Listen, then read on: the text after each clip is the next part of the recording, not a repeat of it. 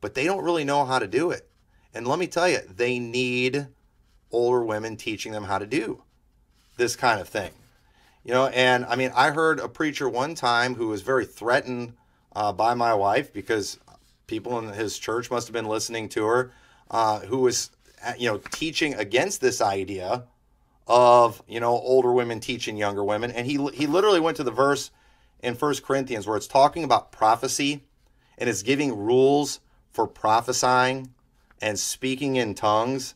And it tells the women to keep silence, for it's not permitted for them to speak. And it says if they will learn anything, and it's not just talking about the subject at hand and what they're dealing with and things in the church. It says if they will learn anything, it says, let them ask their husbands at home. And so it was just like, if women want to learn anything, they should ask their husbands. And it's like, okay, that's one of the dumbest things I've ever heard. You know what? I don't care how gently women lead other women. You know what? It says for a husband to be the one who teaches his wife. Amen. You know, some people get a little offended by this, but notice that it does not say, ask the other women in the church. Hey, you want to improve your marriage today? Ask your husband what you're supposed to do. Hey, I want to know, you know, how to make this or do this or where to go or the homeschool or whatever. Ask your husband. Don't ask another lady. And it sure doesn't say, hey, you as a lady, start teaching all the other ladies what to do. No, notice it says in verse 35. Let's read it again because I'm reading the Bible. I don't know what you're reading. Look what it says. If they will learn anything.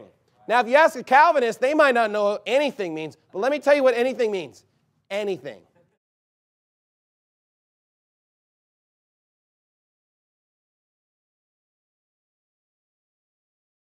And so, you know, I feel so bad for, you know, a lot of young women who are around just bad teaching like that. Look, folks, she's the most important person on the planet to me. I love her more than all of you combined times 1,000,000,000,000.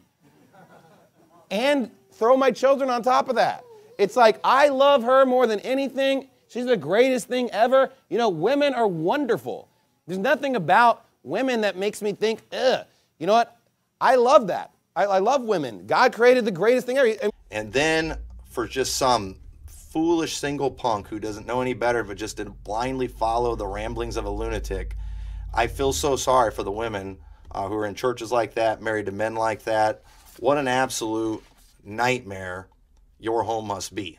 This is the best way to describe love, is putting someone else before you. We see even Jesus Christ, he laid down his life for ours, right? That's the greatest example of love, here in his love, that he laid down his life for us. The Bible makes it clear that having love is being selfless. And we see if you want to love your husband, you have to decide to be selfless. You have to decide to put your spouse before you. And this goes both ways. This isn't just applied for women. As husbands, we also should love our wives. We should decide to put our wives before ourselves and to give satisfaction to our wives. But we see it's a two-way street.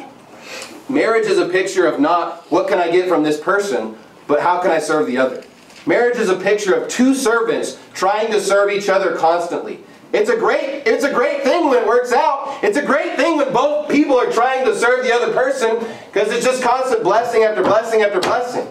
And you know, when you're selfless, when you serve someone else, you're not expecting anything in return. So you're just constantly blessing the other person, being selfless, no matter how they act, no matter how they are. Oh, my husband was a jerk to me tonight, but I let him get his rest because I love him. You know, my husband said something rude to me, but I still gave him his dinner. I still respected him.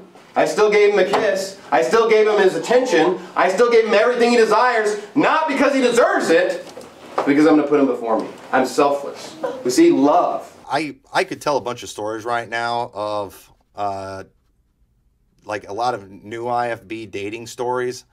They're pretty funny. There's a reason there's so many single guys, and their prospects aren't looking real good until they start fixing some of these things about themselves. But it's like, I hear what some of these guys do on their dates and dates that have gone bad, and just like, are you trying to guarantee that you never get married?